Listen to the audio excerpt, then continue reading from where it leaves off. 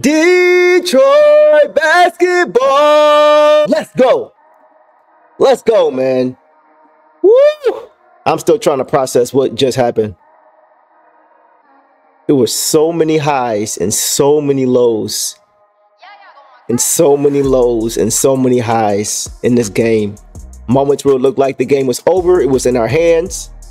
Moments when it looked like the game was over, it was in their hands. Oof. And you're just playing these, you're just playing these thoughts out in your mind based off what you think is going to happen. And it keeps changing every 30 seconds. By the way, I'm fighting off a cold tonight, so bear with me. I'm still going to give y'all this recap, right? But just bear with me if I sound a little stuffed up. Man, okay, so I don't even know where to start. Let's start with the score. So the Pistons win tonight in overtime, 123-121 at home over the Miami Heat in their first game of the NBA Cup. So they now sit at 5-7 overall in their 1-0 Cup play. Yes, the NBA in-season tournament began tonight, and it started off with a bang, man. Whew. So the Pistons sported their custom blue court tonight. It was blue, black, and gold, I think. And I must say, I do like it better than the one last year. It's a little bit easier on the eyes, and it just looks better. But let me know what you guys thought about that court. Okay, so like we always do, let's start with the initial thoughts, right? I'm still trying to calm down from this game. This is crazy. So the Pistons got JD back tonight. Jalen Duren was active tonight, and Jimmy Butler was out with an ankle sprain for the Heat. So I came into this game, and I tweeted before this game that the Pistons should definitely win this game, right? Especially being down Jimmy Butler, and we're getting back Jalen Duren. We're just a better team. If we bring the effort for 4 quarters, like I always say, if you bring the effort for 4 quarters and you're the more talented team, you will win the game more times than not. And that was the case tonight. It looked like Jalen Duren was wearing an ankle brace on the ankle. And he was moving well. He didn't seem to be hampered. He wasn't favoring his other leg or anything like that. He really seemed comfortable, and he looked like he was healthy. And he was active on the glass. I have to say, he was active on the glass. Defensively, he was really there. He was getting some chase down blocks. The Heat weren't getting too many offensive rebounds. They weren't all over the boards, right? And we'll get to that later as far as our front court play, believe me. But JD looked good. He looked good, man. I was happy to see him back on the court, locked in defensively for the most part. But overall, his presence was much needed going against Bam Adebayo, right? Bam Adebayo was a monster. He's a monster in the glass, and he's much improved offensively now, too, even shooting the 3-ball this year. So we needed JD tonight, and he definitely was a big part of why we won this game. The Heat came out cold to start this game, man. They were missing a lot of open shots. I think they were 2 for 8 from 3 in the first quarter, so they didn't really shoot it well. And the Pistons took advantage, right? We talked about in games past how the Pistons have struggled getting out to good starts and how oftentimes 2 or 3 minutes into the game, JB's calling a timeout, right? Trying to get his guys regrouped. But that wasn't the case tonight. The Pistons took advantage of the Heat's early cold shooting, and they came out and jumped on them early. I must say, man, from jump, the Pistons did look motivated tonight. They were also aware that this was game 1 of the in-season tournament, and they played like it. You can see the effort was there for the most part. The Heat got back into the game in the second quarter, though. The Pistons let their foot off the gas a little bit, and that's when the Heat started knocking down threes. They were 6 for 11 in that second quarter, so that got them back into the game. Overall, the Pistons were efficient. They had 18 assists on 19 makes in the first half, and they were 15 for 15 from the free throw line also in the first half. Only 5 turnovers in the first half. It really got sloppy in the second half, which we'll get to, but in that first half, they did take care of the basketball. That takes us to the second half, specifically the third quarter. Tim Hardaway Jr. had a very scary play in that third quarter. So here's what happened. He tried to take a charge on Bam Adebayo. They don't call it. He gets back up, tries to take another charge, and as the shot is going up and he's falling down, Jalen Duren is trying to come help side to block the shot. And Tim Hardaway, as he gets knocked over, his head runs into Jalen Duren's knee, just like this. And it looked bad, man. It looked really bad. As soon as he went down, I saw his head leaking right away. I saw him grab for his head, and I saw him start leaking right away. So I immediately thought he had a concussion. I was hoping it was just a concussion and it wasn't anything more serious than that, right? But I saw it right away. And it was ugly, man. You hate this, and you could tell Jalen Duren felt bad. You could see he had his hands on his head like this. You could see he really felt bad for hurting this guy like that. I want to say something to y'all. Everybody who was at that game tonight, and I'm talking to you directly, everybody who was at that game that saw what happened and started chanting Jared Goff, unacceptable. Absolutely unacceptable. You got a player that just got kneed in the head, full speed, in the back of the head. He's down. You see he's not getting up. Listen, man. I'm a Jared Goff fan like anybody else. I'm a Lions fan like anybody else. I've been watching the Lions since I was 4 years old. I watched Barry Sanders live. I watched Johnny Morton live. I watched Herman Moore live. I watched Jason Hanson live. I watched all these guys live. I love football in this Lions team as much as the next guy. And I'm very, very excited for the turnaround that they've had, right? It's uprooted the entire city, no doubt. I'm just as happy as anybody else. But you have to be able to read the room, bro. You had Pistons players who were surrounding Tim Hardaway because he wasn't getting up. They heard Jared Goff chants, and they're looking around like, are you serious? Right now? Right now. Unacceptable. Unacceptable. You got to be better than that, man. That is not a way to endear yourself to this team. That is not a way to endear. I'll tell you this much. I bet you Jared Goff wasn't happy with that. Because he understands how to read the room. That's unacceptable, man. Y'all got to calm down. I understand everybody's excited. And I understand the Lions are probably Super Bowl bound. I understand. I get it. But you have to understand how to read the room. Why would you do that then? Why? There are 1,000 ways to get this team back into the game. There are 1,000 ways to get the crowd back into the game. Why go there? Why then? In that moment. Unacceptable. And y'all should be ashamed of yourselves. I'm usually a positive. Y'all know me. I'm usually very positive on here, right? I'm honest, but I'm positive. But I'm being honest right now. Unacceptable. Period. There's no two ways about that. It's just unacceptable. And I'm embarrassed for everybody who did that. Because you represent our city. And you did not represent us in a good way. All right, so now we got that out the way. Fourth quarter, man. Pistons were up 9 points with 1:30 left. And Tyler Hero comes down and hits 3 straight threes. Tyler Hero had a great game, by the way. Tyler Hero may be an all-star this year. He's a very, very good player. He had 40 points on better than 50%. Right? He had a really good game. He had 10 threes. I think he made 10 threes tonight. He's a player, man. He's a hooper. Like, I'm not taking nothing away from him. But the reason he had those 3 threes is because the Pistons kept turning the ball over. The Pistons kept turning the ball over. And I understand that the Pistons do not get a fair whistle. They do not get a fair whistle. There was a play, which we'll get to later, that was just so egregious. Like, are you kidding? How do you not see that? But we'll get to that. So the whistle was definitely favoring the Miami Heat in their physical style of play, but there were so many times where the referee just swallowed their whistle to where it was just so obvious, to where you could hear the slap. It was bad. But despite all that, the Pistons cannot turn the ball over the way they did in that fourth quarter and in overtime. They can't do it. And I gotta say this, man. K gotta be better. K gotta be better, man. He played a really, really good first half. He played a really good first half. He was making all the right reads. He was not forcing the issue. I think he only had 1 turnover in the first half. He finished with 7, right? But the late game turnovers, there were a few possessions in a row where he turned it over in overtime that really hurt us. And it was after we would get a stop. It just looked very uncharacteristic, the type of turnovers, because it wasn't like he was telegraphing passes or he thought he saw something off a read and it wasn't there or broke down quickly. It was just one-on-one stuff. And like I said, I know they weren't giving him a favorable whistle, and they normally don't. And they really didn't tonight. But on those possessions late down the stretch, I don't care if he had 10 in the first half, right? It's just those late game situations when we can't afford, because momentum is so important, right? The momentum is so important, and possessions are so important in that moment, right? Possessions mean so much in late game situations.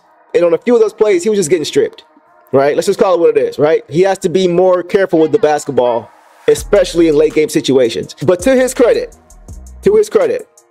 he stayed with it. He stayed with it. He wasn't running from the ball. There were a few times late in the fourth quarter and in overtime when I was saying to myself, okay, that's a few turnovers in a row, guys. Who wants the ball? Because sometimes you can get a little bit passive or hesitant because you don't want to be the one to make the next turnover, right? But to K's credit, he stepped up and he came down and got a huge and one off of a tough shot. K's not afraid, and he doesn't get rattled, right? He didn't play well tonight. This was not his best game. He had a great first half, but overall, he didn't play great, especially late game situations. So that's one thing that he has to work on. He has to continue to work on that. And if that means getting the ball in Jaden's hands more down the stretch to give yourself a chance to rest, then do that, right? If you want to post up Tobias Harris, you do that. If you want to get a shot for Tim Hardaway, who's not there, but in normal situations, you do that. The turnovers late down the stretch when they really hurt the Pistons. And without that, Tyler Hero doesn't have a chance to build off of each of the last turnovers to get those 3 straight threes, right? So it was a game of momentum. And you really add to their momentum when you just give them the ball right back. When you give them unforced turnovers, that fuels their momentum. And that may tell them that there's blood in the water. And that's why it's so important in late game situations not to turn the ball over. Because of the scoreboard, obviously, but because of this as well. But there was a play where there was a jump ball, dead ball, jump ball between Bam and Cade. And Bam literally jumps up and holds Cade's arm down like this. He just literally holds his arm down. Interestingly enough, I was surprised he would even do that because he already has a height advantage. And Cade doesn't have an advantage as far as getting off the floor faster than him. So I don't even know why he would do that. It didn't even make sense why he would do that. And it's funny because I saw Cade go over to the ref and say, bro, I just told you this. I just told you this. So it seemed like Cade had already either briefed the referee on what was about to happen, or he had talked to him about something previously that the ref had missed, and he was telling him to look for it. And Cade said, I just told you about this. Like, how do you not see this? How do you not call that when we just talked about this? So I don't know what's going on, man, but he is not getting a fair whistle. I've not seen a #1 pick get this kind of treatment ever. Ever.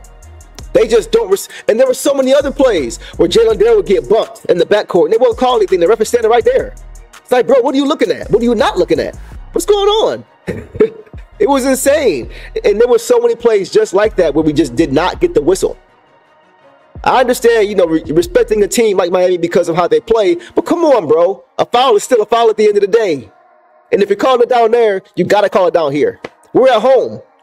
And they're getting official like they're the home team. It was insane. So 30 seconds left, right? 30 seconds left. And by this point, Jaden Ivey had fouled out. And that's very unfortunate because he was doing a solid job defensively late on Tyler Hero. Last fourth quarter play to get to overtime, Jaden Ivey guarded him one-on-one and he clamped him up and he shut him down, right?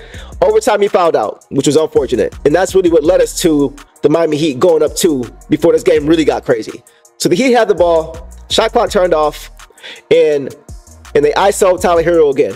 But this time, because Jaden Ivey had fouled out, Malik Beasley's on him. When I saw that, I knew it was trouble. I knew it was trouble. I knew they were probably going to get a foul or a bucket. And that's no shade to Beasley, but Hero's a tough cover, man. He's tough cover, and Beasley's undersized. So Hero drives to the rim, gets Beasley off balance, pump fakes, gets Beasley in the air, shot off glass good. 1 second left on the clock. At this point, I'm thinking the game's over. And on the inbounding play, I see that Cade is inbounding the ball.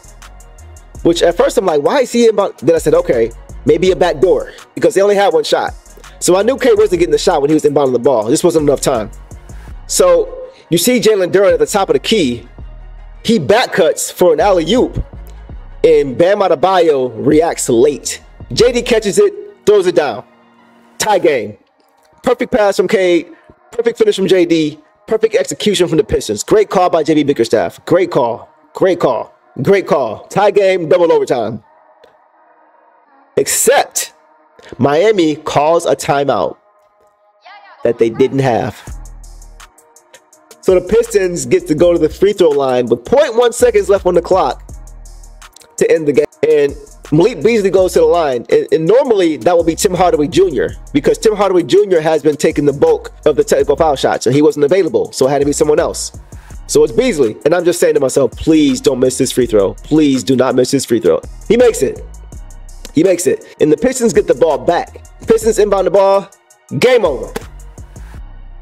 Man, this was a crazy, crazy game. This was a crazy game. There were so many opportunities for the Pistons to win it, and they gave the Heat a lot of opportunities to win it as well. But the Pistons got it done. They got it done, man. At the end of the day, that's all that matters. Okay, so box score. Let's start with Cade. Cade had 21 points, 9 assists, 7 rebounds, 2 blocks, 7 turnovers again. On 6 of 15 shooting, 2 of 7 for 3, perfect 7 of 7 from the free throw line. So like I mentioned, I'm not going to only highlight the late turnovers, right? Because in that first half, he did play really, really well. Just finding guys, making the right reads, orchestrating the offense beautifully. It was great to see. It was just those late game situations that he has to improve on. And he's got to get those turnovers down. He had 6 in the second half, only had 1 in the first half. So we got to work on that. Got to keep working on that. He did give a lot of effort on defense as well. He had a few chase down blocks on Tyler Hero with a customary give me that ish trash talk after. And he had a nice no-look baseline pass to THJ in the corner. I don't know how he saw him. I didn't even see him on my flat screen. So I don't know how he saw him, but great vision and great pass. Let's get to Jaden. So I mentioned how Jaden did foul out, which is a rarity for him. He doesn't usually foul out. But he had 19 points, 9 rebounds, 7 assists, 1 steal, 3 turnovers, 8 for 18 shooting, 1 of 5 from 3, 2 of 2 from the free throw line. So Jaden played a good game, man. He played another strong performance, a bounce back game from last game. You know, he didn't play well last game. He bounced back well. I gotta say this too, man. Nobody on Miami can stay in front of him, especially with Jimmy out tonight. They didn't have a chance guarding him. And when the defense would collapse, he made the right pass. 7 assists to 3 turnovers. I'll take that. At halftime, he was asked about how he thought the court looked. And he said, it's cool, but we got to get a win. He was just focused on getting the dub. And he's playing great defense, man. Great individual defense, great help side defense. And he was getting on the boards, man. He had 9 rebounds tonight. I've talked about it before, about how the Pistons, how everybody has been getting on the boards, right? It hasn't just been the front court, but our guards are crashing the glass. Cade and Jaden are getting on the glass. Even Tobias is getting on the glass. He has 7 again tonight, which we'll get to. So this team is rebounding by committee, and I love to see that. Tobias Harris. Tobias played solid tonight, man. He had 18 points, 7 rebounds, 4 assists, 1 steal, 2 turnovers, on 7 of 15 shooting, 2 of 4 from 3, 2 of 2 from the free throw line. So he played a good game. There were a few shots that were coming up short again, a few gimmies that were coming up short in that second half. And once again, as I mentioned before, I think a lot of that is because of how much energy he's exerting defensively, right? He's being asked to rebound more. He's being asked to be more physical in the paint more. He's being asked to really body guys up in the paint. There were a few possessions where he played good individual defense on Bam Adebayo. And Adebayo is bigger than him. So I got to give Tobias credit. I'm not really too upset with him missing some shots that he should make. If he's giving us enough offensively and he's giving us everything he has on defense, I can live with a few misses here and there that he'd normally make.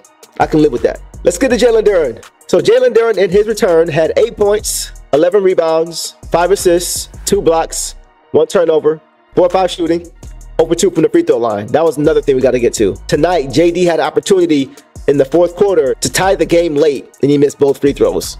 And the Pistons as a whole went 24 for 28 from the game. So outside of that, they shot great. They shot 90% from the game, other than those 2 free throws. So those late game situation free throws and those late game possessions, like we mentioned earlier, got to get cleaned up. I think JD's shooting about 57% from the free throw line so far this year. So he's got to pick that up. He's actually talked about that. I think it was the 70s he shot last season. And he was saying that he needs to get that higher. So he definitely can't shoot 57% from the free throw line, and he can't go over 2 late, right? So it's a mental thing. He just got to stay locked in. But thankfully, it didn't cost us the game. But other than that, solid defense for most of the game. There were a few possessions, though, where he just didn't finish the play, right? There were a few times where Bam Adebayo had an easy layup because Jalen Duren was coming over help side, and the guard would drop it off to Bam. But on a few possessions, Bam would miss the initial shot. And I think JD was expecting it to go in. And because of that, Bam stayed with it and got another couple offensive rebounds to get the shot to go. So I just need him to not assume the ball's going to go in just because it's an easy shot, point blank shot. But other than that, overall, in his first game back, he played solid. He played good enough for us to win. He had some crucial plays, some crucial blocks for us. He really just was committed to that paint. And that's what I love to see. If he just focuses on the defensive end, he will average a double-double for the season. Like tonight, he had 8 points, 11 rebounds. He would have had that double-double if he would hit those free throws, right? So that's all he has to do for now. Just focus on that end of the floor, and you're going to get rewarded on the offensive end. Let's get to a few guys on the bench. Malik Beasley, man, he continues to shine, bro. He continues to play well for this team. He had 21 points, 5 rebounds, 1 assist, 1 steal. He did have 4 turnovers on 7 for 17 shooting, 5 for 11 from 3. 2 for 3 from the free throw line. Another strong game from him, man. He had a lot of big shots in that third quarter that we needed. I think he sensed that Tim Hardaway Jr.'s offense was just missing, so he took it upon himself to get some shots up. And a lot of those shots went in when we needed them, especially from three-point range. He shot nearly 50% from behind the line. So shout out to him, and he played another good game. Fontecchio had 10 points, 3 assists, 2 rebounds, 2 turnovers, on 4 for 8 shooting, 2 of 5 from 3. He was hustling tonight. Right? Defensively is not ever lacking for him. And he made some big plays for us. The thing I've said with him all season long, I like him most when he's just catching and shooting. When he's catching and shooting, it's money. If he catches it and has to put the ball on the floor and reload, I'm not as confident. He did have 3 assists tonight. I got to give him credit. But still, overall, I like him more times than not. Just catching it and going straight up. But he played a good game tonight. I got to give him credit. Ron Holland had 2 points, 4 rebounds, 1 assist in 16 minutes. 0 of 2 from the field, 2 of 2 from the free throw line. So he didn't play a ton. He played 16 minutes. But his presence was felt when he was in the game. He gave the Pistons a jolt defensively that they needed, and he also continues to show his vision. He made some great plays. He had a great outlet pass to Malik Beasley for a throwdown, which I don't think most fans even knew he could still do or could do it all. So it was cool to see Ron Holland getting involved in the game, making his presence felt early, playing tough defense, and creating easy baskets for the offense. So as I mentioned to you guys earlier, I'm fighting off a cold, which is why I had to get myself a nice helping of stew. That's good. Beef stew. Isaiah Stewart, man. Heart and soul of this team, man. 13 points, 10 rebounds, 1 assist, 1 steal, no turnovers, 4 of 6 shooting, 5 of 6 in the free throw line, and a ton of intangibles. Isaiah Stewart is so important to this team, man. I have not seen one game in his career where I said to myself, Stu, you got to pick it up, man. It just doesn't happen.